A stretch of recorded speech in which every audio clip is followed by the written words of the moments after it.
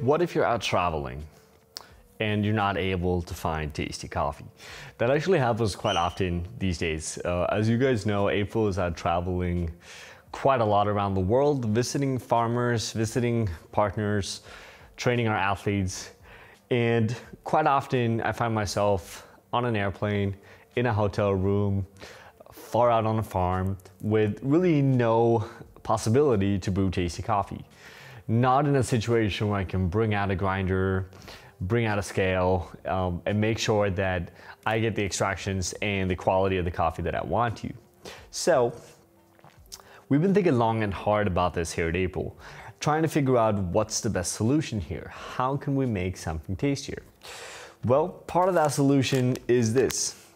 We ended up doing our own drip filter packs, and what I want to do with this video is just walk you through the process of that and also show you how we're brewing with it. Now in the video we're using scales, we're using a bit fancy stuff which you actually don't need, and we're going to show you guys in the future as well how you can just do this on an airplane very easy without any complications, right? Because part of it is to really make it simple. Now to make this really interesting, as per usual, we put some really good coffee in the pack. So we actually ended up doing 2 packs to start with.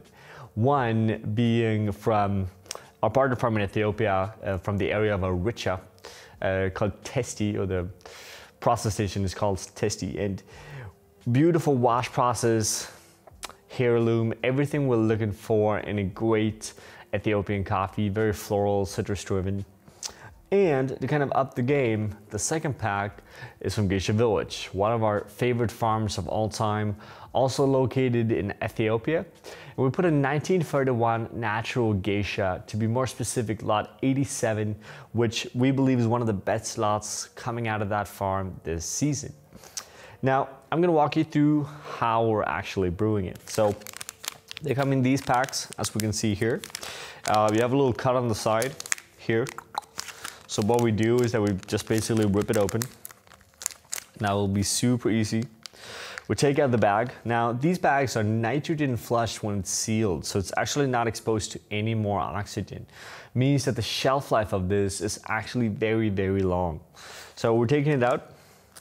Now, once we have it out, we're gonna have a little bit of coffee in the top here. So I recommend just shaking it like this to get all the coffee down, which makes it a lot easier for you to open it.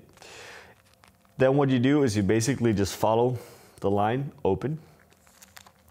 We do it here so you guys can see it better as well, right? We're open it. And we put out the filter like this, and we put it over whatever cup we're gonna use here. This could be a takeaway cup, this could be a porcelain cup, there can be really whatever you're looking for to use. So in this case, since we are in the roastery, we are going to use a scale. We dosed 10 grams in coffee in here, and if you smell it, you can actually get the same sensation of just freshly ground coffee, which is pretty amazing, especially coming from Gesha Village. Now, what we want to do here is, again, 10 grams of coffee, and we're going to pour a total of 150 grams of water, being a 1:15 ratio. Now, that's a recommendation, it's not an absolute. So if you, for example, want to extract a bit more out of the coffee, you're more than welcome to push all the way up to 200 grams. We've been getting some really good results there as well. What we recommend is just one continuous pour, more or less, up to 150. Now, this brew method is going to be a tiny bit faster than what you're used to, which is also a really good and efficient thing to do. So as you can see here, I'm pouring relatively slowly. I'm making sure that all of the water is still in the cup, and we're gonna have everything poured out in just over 30 seconds.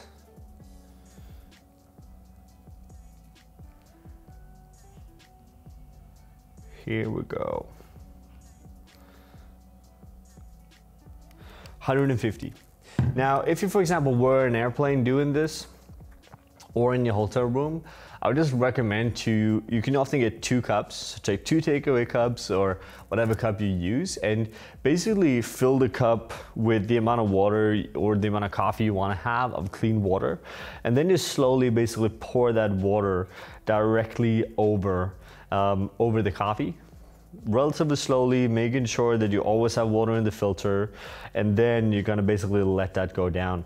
Now, we find quite often here that the total extraction time is going to be about 130, 140. That's when we have all of the water go through, and that's kind of what we're looking for as well, because we really appreciate the fact that it's a faster extraction, which is going to make this coffee tasty as well, and it's going to be a lot more efficient to do.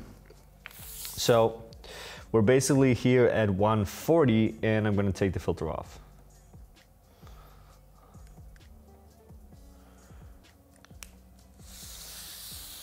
So all of the coffee goes through, you have a beautiful cup of coffee, Gesha Village, which helps as well to really kind of highlight this quality and make this cup of coffee even better. So again, a part of what we're doing here at April, and we always like to do, is to try to push the boundaries of where can we find really tasty coffee. We joked around earlier, and we talked about maybe even bringing these on stage for a Brewers Championship, which would be pretty cool if you go out with 3 of those, you open them up, put them on the servers and just brew directly into them, right? And why not? In reality, if you work with a really good green bean, solid roast, and know what you're doing in terms of the brewing parameters, you're gonna get really good results. So we're really excited about this product, and we hope that you guys are as well. If you have any comments, any questions on this, please, as always, comment down below. Thank you guys for watching.